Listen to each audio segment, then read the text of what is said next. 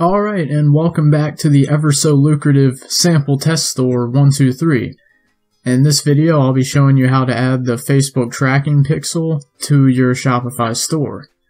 So let's head right over to Facebook and create the code. And who better to run such a lucrative store like Sample Test Store than legendary stock trader Jesse Livermore. So we're going to go to create ad.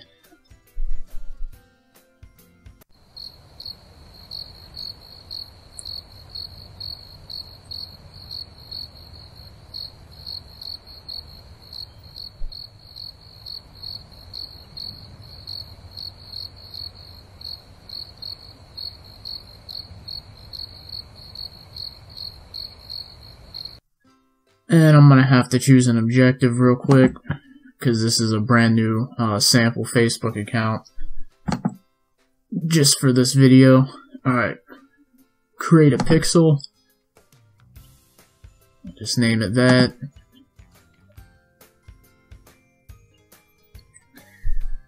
We'll hit install pixel now, and we will just copy this code and come back to here.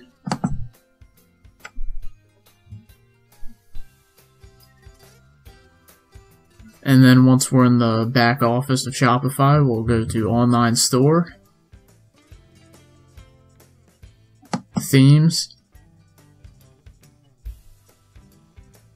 and we'll hit these three dots right here and go to Edit HTML CSS.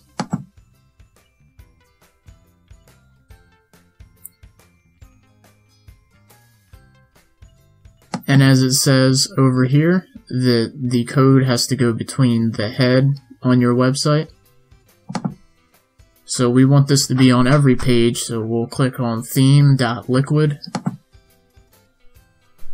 And then we'll look for head right here. You can see head. That's the top. We want to put it right on top of the bottom head, so we'll scroll down, and here you can see here is the bottom. So right here, we will go ahead and paste the code in there, and then hit save.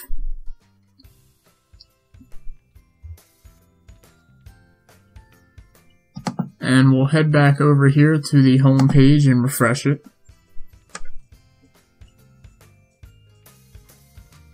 And now you can see that my Google Chrome application that picks up Facebook pixels is picking up the one that we just put in this store. So if you click here, you can see one pixel found on this site. So this pixel is up correctly. But if you notice, you can also get more specific with your code, and you can have it track very specific activities on your store by adding something to the code here. So we're going to add a view content. We're going to track when anybody views any of our products, because that's usually what I like to do. So we're going to copy this piece of code.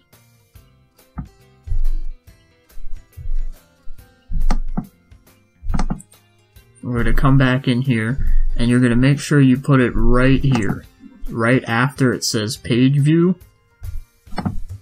Let's go right here, enter twice, put it right in the middle.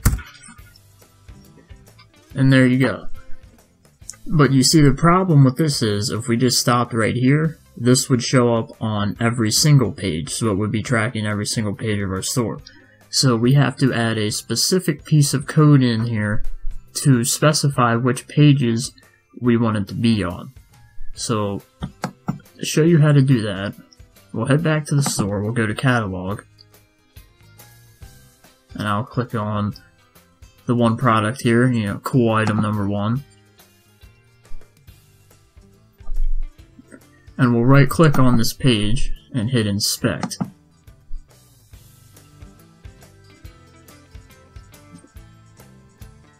And we'll look at this code here, and you can see right under the head where it starts, you'll see class equals template product. So we have to put a special piece of code in so that way our view content pixel only gets activated when we're on a product page. So I'll show you that piece of code right now, and this will change for every other page depending on what page you want. So I already have the code in a notepad, so we're going to put in an if code. So you can see right here, I'll leave this in the description, and if, say, you want to track your add to cart page or your blog page, you would just do what I just showed you by right clicking over here and inspecting. I'll just show you real quick. So let's go to blog, and if we right click on blog and then inspect,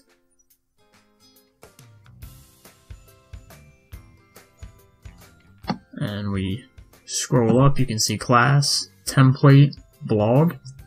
So all we will do to change this code is take out product and put in blog. And then for whatever other page you'd want to do, you just go to the page, inspect it, and see what template it is, and then insert that in here. So we're going to copy this into our code.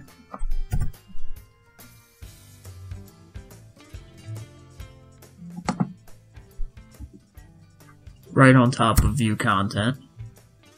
And then right below it, we're going to end it with this piece of code.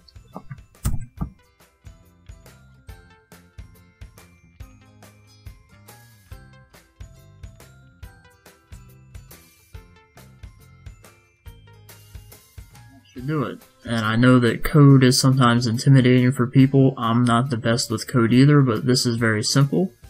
And if you have any more questions, leave them in the comment section and subscribe, and I'll see you in the next video.